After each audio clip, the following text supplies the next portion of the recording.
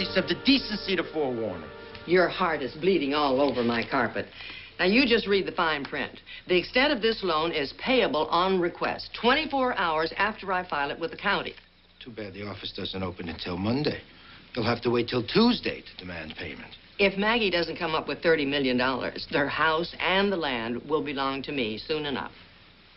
And I have to kick her out, right? Well, if you don't like your job, why don't you resign? Because it might be rather difficult for you to find another one in the valley. Oh, I'll do it because it's my duty.